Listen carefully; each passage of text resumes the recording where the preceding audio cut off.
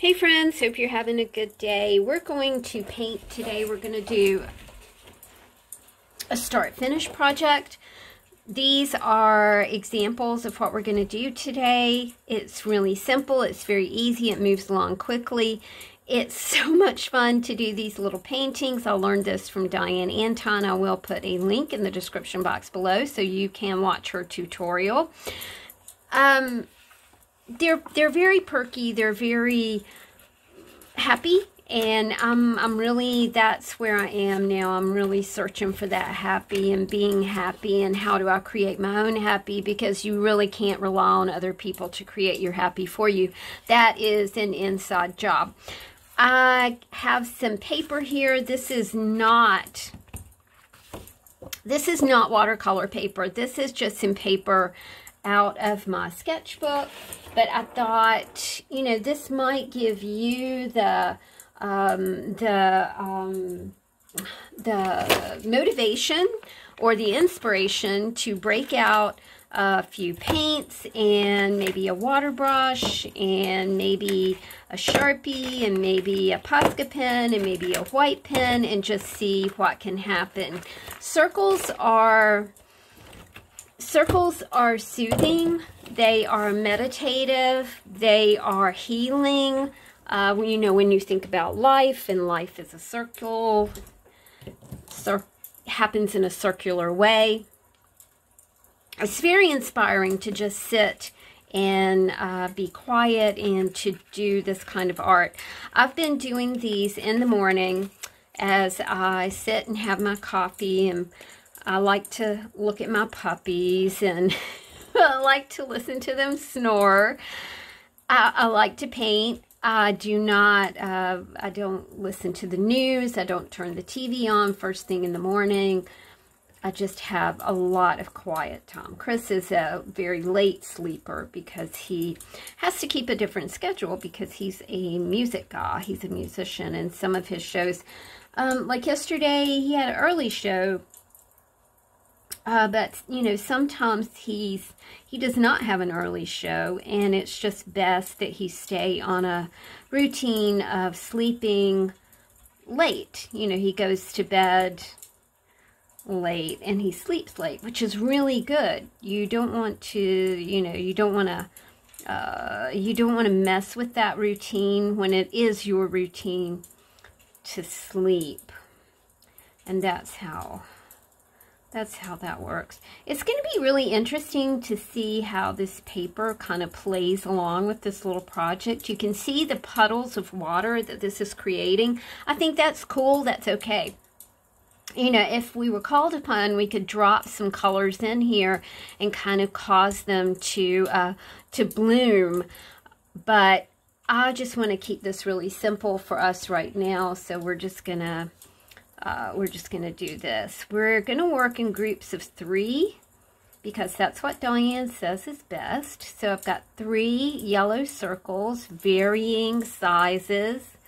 I am trying to, you know, keep the circular shape. You might wonder about this palette, y'all. This palette is something that either I picked up or somebody gave me years ago.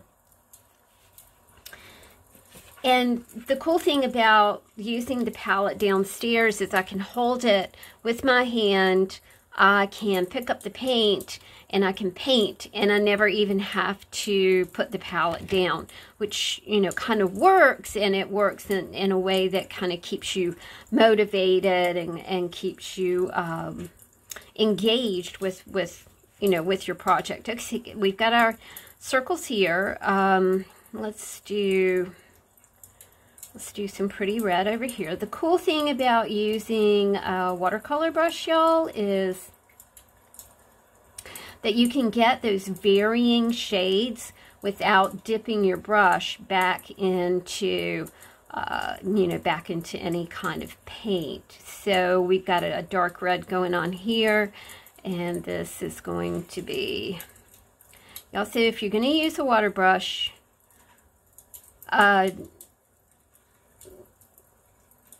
don't be careful, but you know, you're gonna get water on this, and sometimes that water really does pond and pool. All right, so we've got 1, 2, and I think my next one will go here. So we're even lighter still, and we have not dipped back into the paint.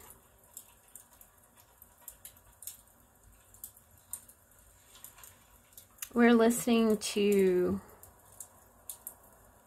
storm sounds. We're listening to library ambience, ASMR library sounds, and it's a crackling fire, rain, pages turning. Rain's appropriate because that's kind of all we've had here for days and days and days on end. I've got a nice bluish purple going on over here. You can see how polluted this palette is, but that's okay. I mean, that actually works for me. I really don't mind it.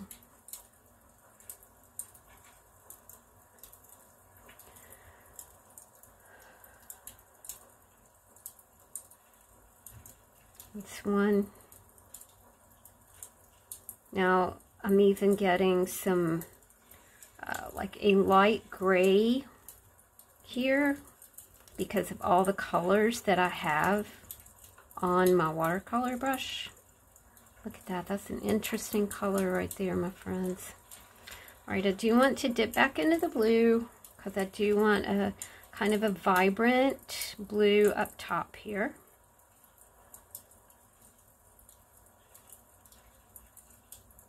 So grab whatever you have, you know, if you have some colored pencils, or you have some watercolor pencils, or acrylic, or, you know, your kids' paint box. This is a great paint box, and it is from Dollar General, and it was like $5. So anything that you might have to make some color, maybe you have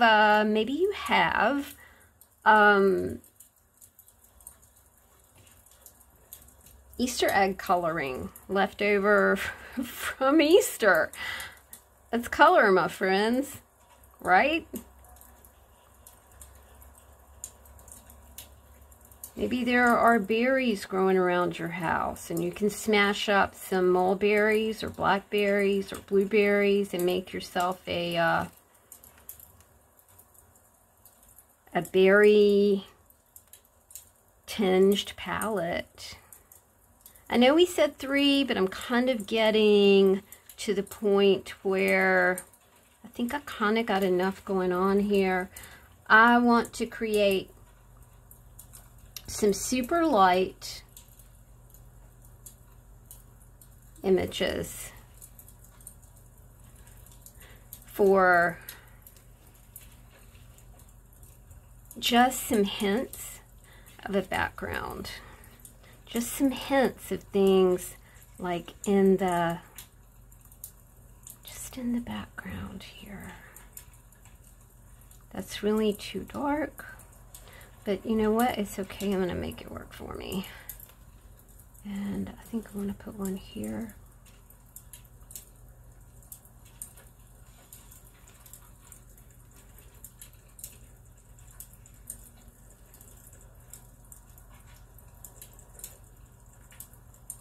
A little too much water. If you just feel like you got too much, then you can kind of twist a bit of paper towel. And honestly, I love what that creates.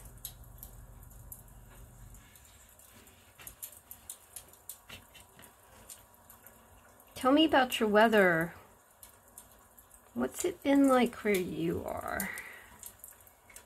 I think a lot of the United States is just having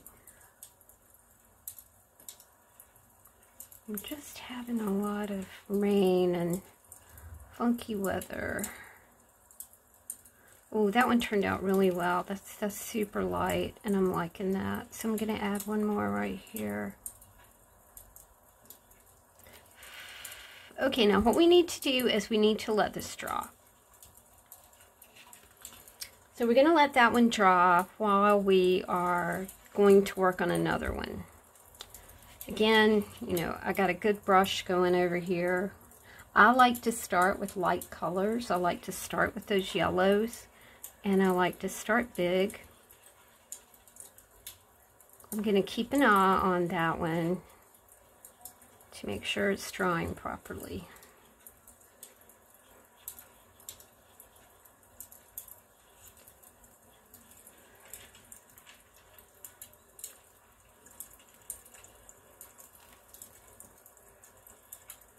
Oh wow, that one picked up some orange right there.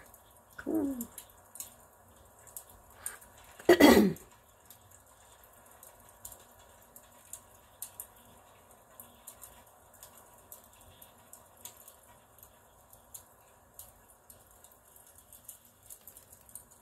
Two. Put one here. Now this one's going to be light, so it might be one of those really cool background kind of flowers that we aren't even going to finish. We're going to leave those as is. We are not going to embellish those. Oops, that's gonna almost had a crash there. I'm thinking maybe I might like to have some purple. Like I said, my palette is super polluted, but I can kind of dig under the colors and get the original color. And I think what I want to do here is just I just want to kind of mix on the fly. That's a wee dark. That's nice right there. Let's do that.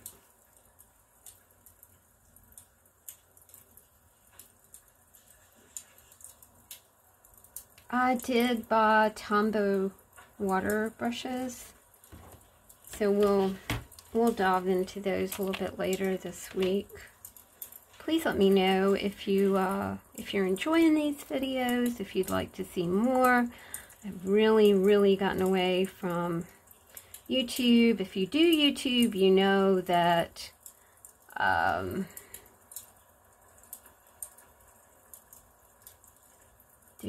there's not much to be made over here. So if you would like to contribute, I'll leave my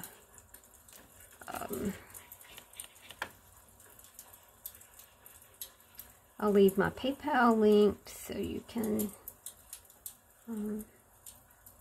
PayPal me a tip.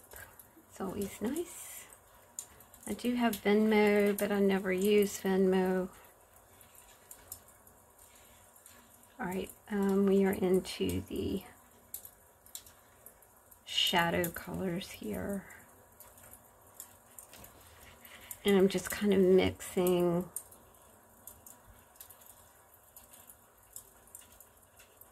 the colors that have presented themselves that are interesting over here.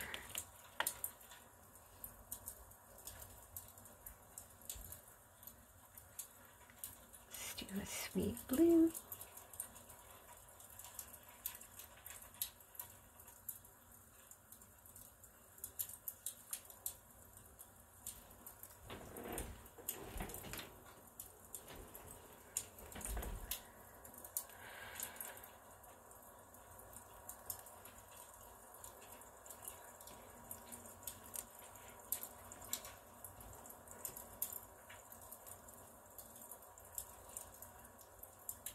And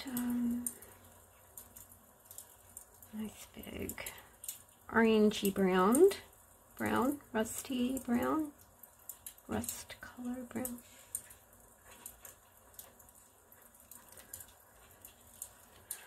And then I'm just going to squeeze this out and mix whatever it is I have going on over here. Another like a little shadowy.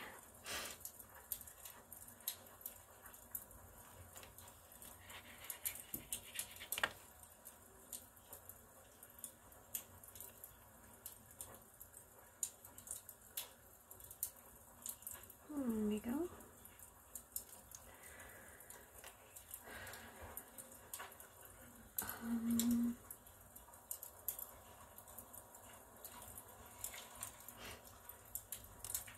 kind of have this set. I think we might keep that just like that. That looks pretty good. All right, I can see that my first little painting is pretty dry, and since I'm already starting to get croaky, let's go ahead and finish this up.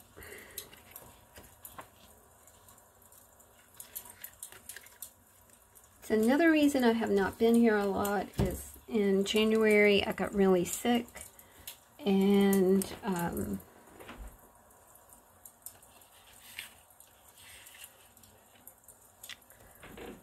still having a lot of trouble with my throat.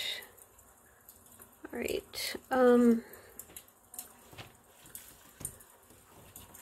I want something to go by, and so I'm going to use these patterns, these neurographic things that are going on up here to finish this up.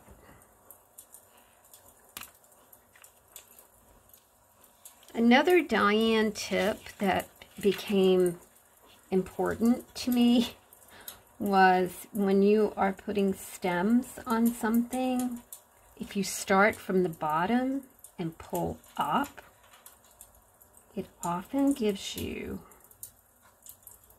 a better result. Now, how about that? You know, all of these flowers are not getting stems.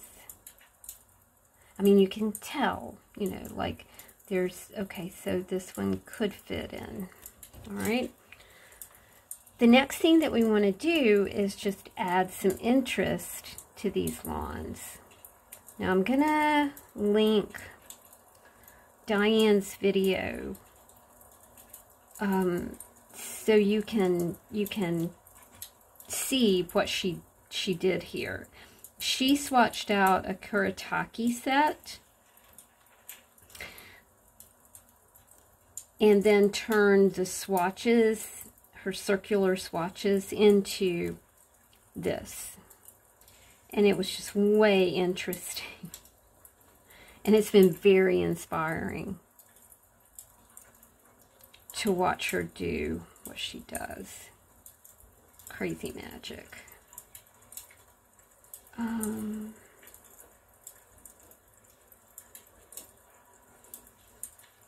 Vary your patterns a little bit.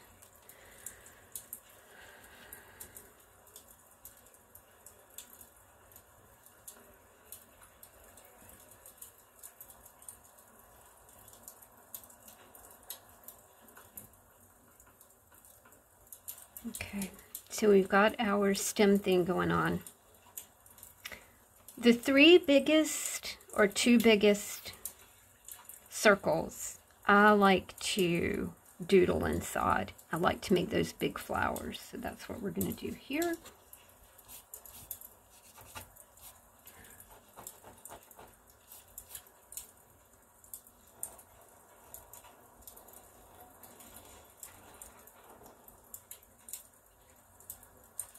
This one.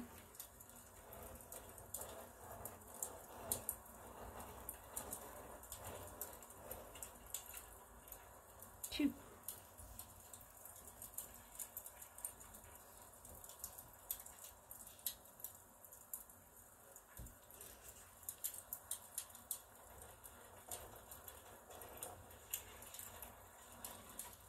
A rose.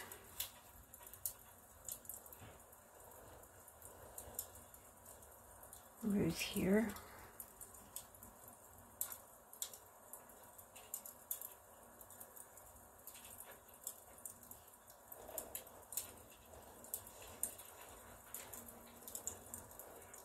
I highly suggest that you start a doodle book. I'm really looking forward to putting mine together, because a lot of times when I sit down to do this, my mind goes completely blank and I can't remember. I can't doodle one doodle. I don't know what it is. My mind just, it goes blank. That's all there is to it when it comes to doodling. So it's really helpful to have, you know, to have something to go by. And I did all this morning, so it's really helpful. And then we're going to do some circles. These are all Diane doodles. Doodles make you happy. Doodles add quality to your life.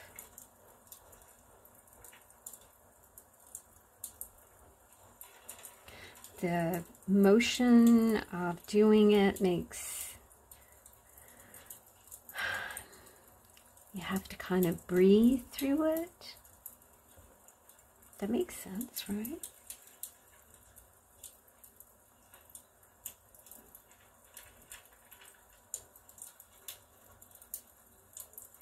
A lot of you have been in touch on Facebook and you said, hey, I want to do that. Well, I'm encouraging you today to just do it. It's a delightful way to spend a rainy, rainy day.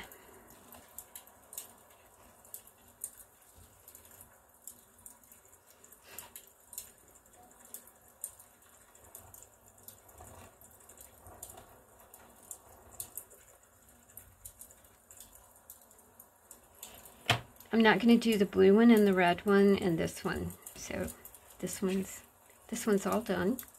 I will go back and add color. Sorry, Mia is shedding and her hair's everywhere. I will go back and add some, you know, some pen work here to the leaves and all. But, you know, we did something from beginning to end today, and I thought that you guys would really enjoy that. I appreciate you hanging out with me. Please check out Diane's videos that I have linked below. And have a sweet Wednesday, my friends. Talk to you soon. Bye.